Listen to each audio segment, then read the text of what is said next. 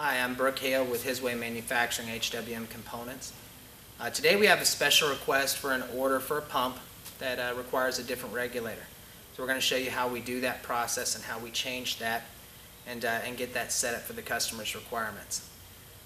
What we have here are common pumps that come in and out daily from our staging facility located in Greenfield, Indiana. 10 miles up the road in Fishers, Indiana, we have another warehouse that's 80,000 square feet where we stock and ship components as well. But we primarily bring those here, prepare them, get them ready for day of order, and they go out from there. So we're going to pull down a 200 series John Deere pump, and that's set up for a forestry application. And we're going to get that situated appropriately so we can help this customer and get him moving and digging back again faster and reducing his cost at the same time without sacrificing the quality of the component. I'll show you how that's done.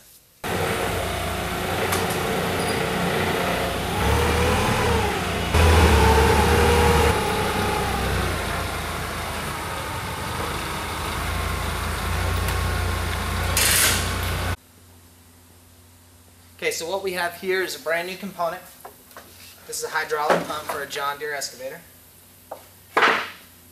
Make sure that you read the registration form, you fill that out, get your pump registered. We have an industry-leading 2-year warranty that no other manufacturer, whether it's Caterpillar, John Deere, OEM, wherever it is, whoever that manufacturer is, does not carry the same warranty.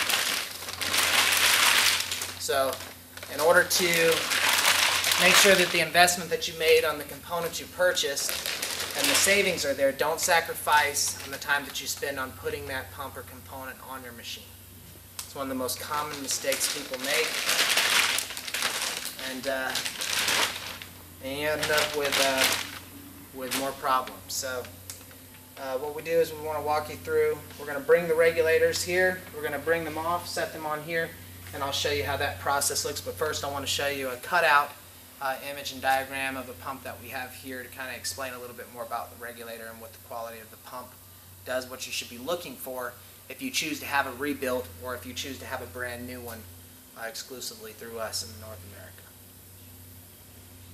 So what we have here is, I'm excited to show you kind of how this is brought together in the process. We have questions that are coming in from the industry and other folks that are out there, and why do we choose new over reman? Reman's been there for 30, 40 years. And it's just been the process of way that people do things, and why we choose brand new over reman, as we've been involved in reman in the past as well. Efficiency, reliability, failure ratio. On remans we see 1 in 40. On brand new we see 1 in 10,000. That's contracted with us and the manufacturers that are equipment suppliers or original equipment suppliers across the nation and across the globe. So what we want to do here is show you some of the pieces and components to what we have. This is a tandem pump, and it has an EPR and sensor valve on this.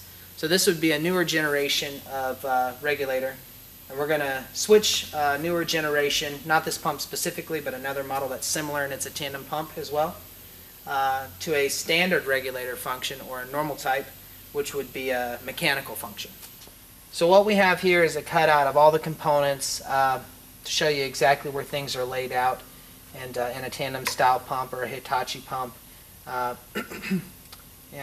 what it looks like. So primarily in this area here is going to do the majority of your driving. On the front shaft you're going to have a coupling that would attach to the engine itself inside of a bell housing, and it would dampen that initial startup and absorb some of that energy so that the pump doesn't drive directly off of the energy source that it's coming from. Right here what we have is the pilot pump, and we have a cutaway from that to show you what we've got as it connects to the shaft, and it's driven off of the main gears here. Inside this housing there's a primary shaft that comes from P1, and as it goes to P2 it transfers through those gears to get the same energy as this pump works in one or in unison.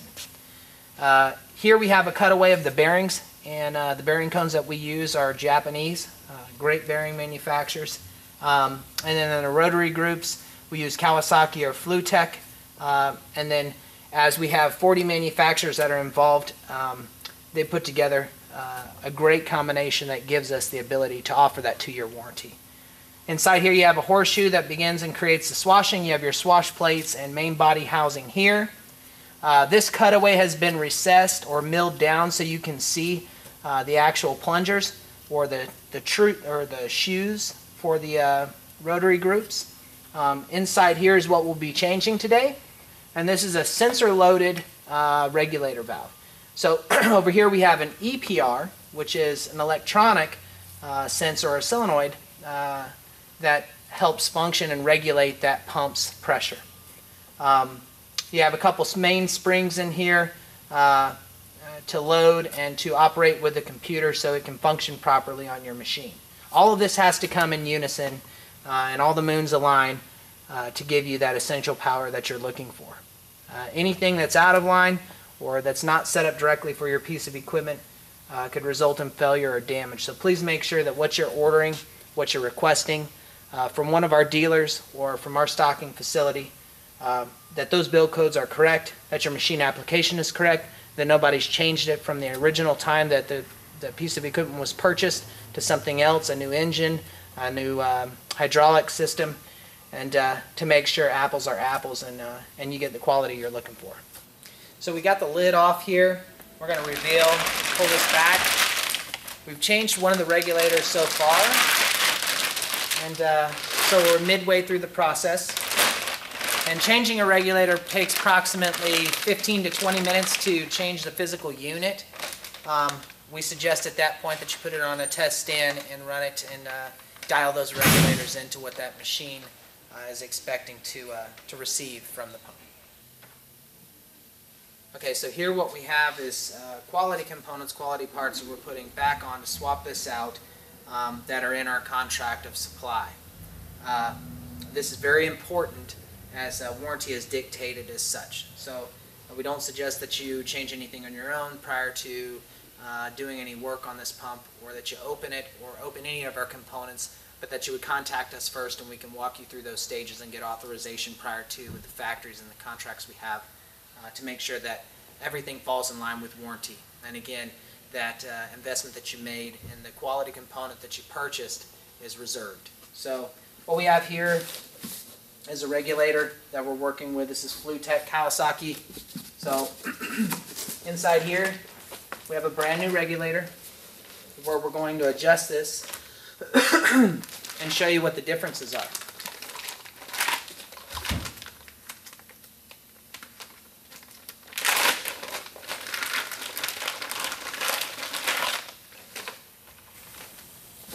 So the regulator that we have here is a standard type or mechanical type. On the front you have your highs and lows, front and back, for your testing, so you can dial that regulator in to the horsepower curve that you need for that pump.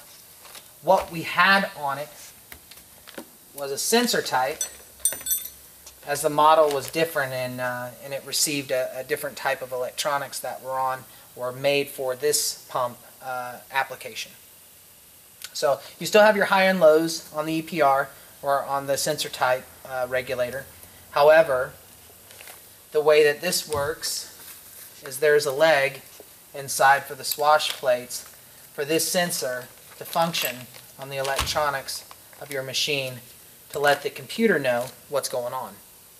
So we're going to change this that we've taken off, as we've had two of these on the pump that we've got, and we're going to replace it with this for the special model application the customer's requesting. So here we have the pump open.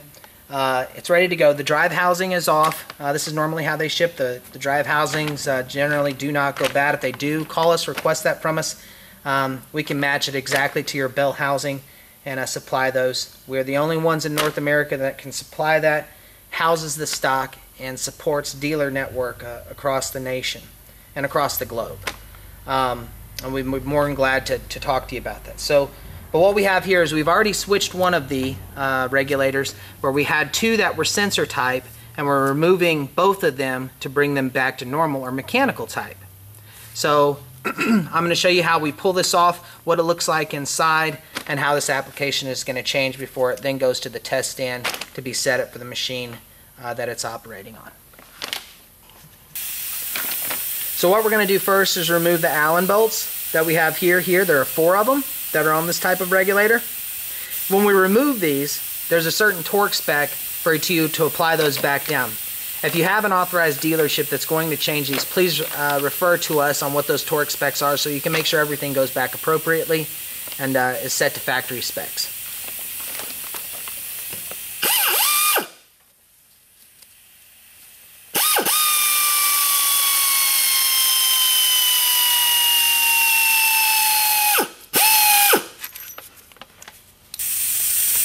So now we have the top cap removed, which is this piece here, which will be your anchor points for you to be able to move and pull your old pump out and put your new pump in. These anchors are removable from the cap itself. This cap is very important as it is a sealing piece to the top of the regulator. Once we remove that, because we're going to replace that onto our new regulator, we're going to slide up the regulator, slide it out to get it past the leg, and up past that leg so you can see where both of these spool valves, there's a recessed position where this leg of this swash plate or horseshoe must lay inside there. If it does not, your regulator will not function. So with our cap taken off of the old regulator, we're going to also put it back onto the new regulator. These two pieces are anchor points for you to remove your old pump and put your new pump in. They are separating pieces in two different units, so you can leave them on or take them off. We suggest that you leave them on in the event that you have service or something that you're wanting to do in the future there. After these regulators go on, the pump must go to the test stand to get the regulators dialed in, the way everything is in sequence with the way that the pump and the horsepower curve should go for the pump. The way this pump was set up originally was a sensor type, which comes with a leg here that's connected to the horseshoe that swashes the pump in and out. So we must remove this leg so this cap can fit down on the new regulator and nothing is in the way of one another. So operation runs smoothly. We're going to use a 10mm wrench here to get this leg off. There are two bolts here. You have to be very careful to make sure that you have removed these two bolts. In this application, this leg will disappear and you will not need a leg as we're going back to a manual setup. So we're going to do that now.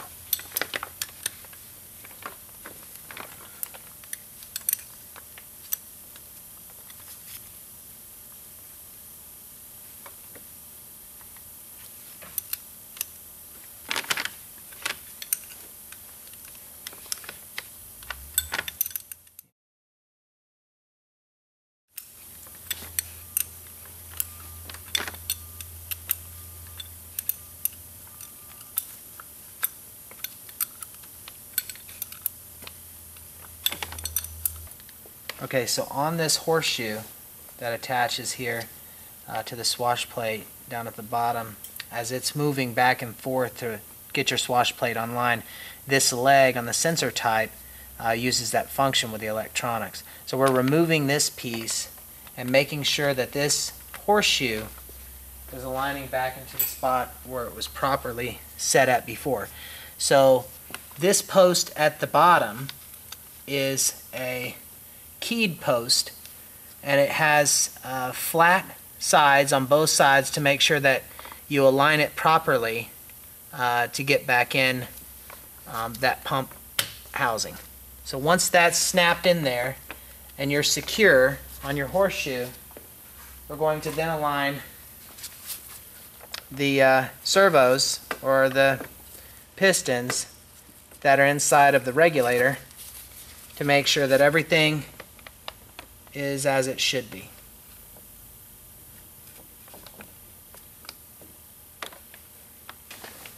On one side of the regulator, your spool valve will not have pressure against that spring until it's aligned appropriately. On the other side, there will be a preload.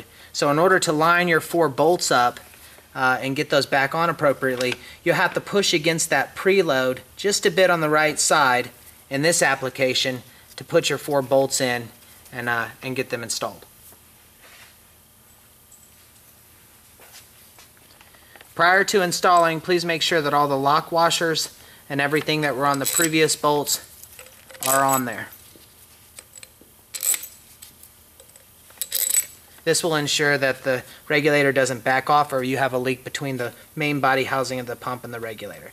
So we're going to push down to get our preload on the one side of the spool valve and line that regulator up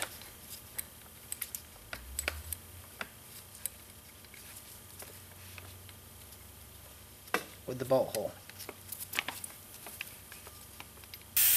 Now that we have the new regulator on here, and we're going to put these bolts on where they line up, and just make sure that we put them on there with our fingers and not with a torque wrench or any type of air tool prior to getting them all buttoned down tightly. So once that's snug and that's situated securely, before we use another air tool on this, we're wanting to seal up these ports to make sure that we get nothing inside of them.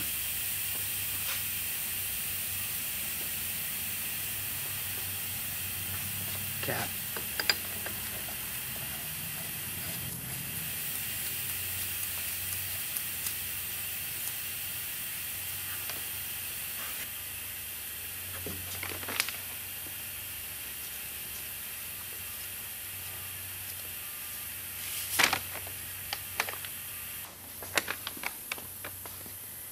It's important when you're putting the caps on that you have a sealed cap and not just a plastic cap.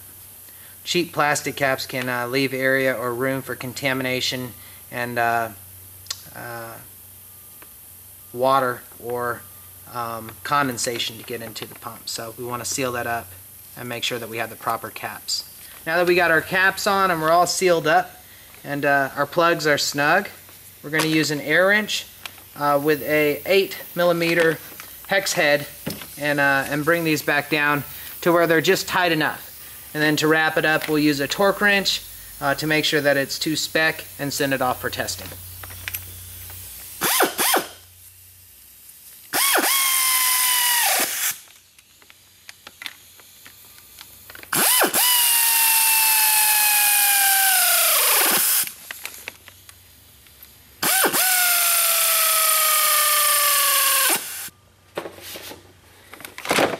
So it's important to use a good torque wrench prior to any adjustments that you're making to make sure that things are factory set. It's good to have your torque wrench tested to make sure that everything is correct on those specifications so you can match everything up correctly and you don't have any surprises.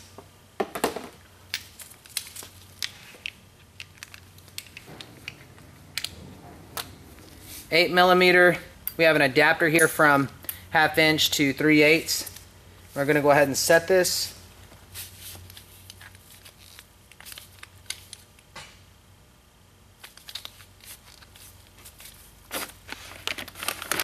So the pump's done and ready to go. Off to testing and then on to the customer.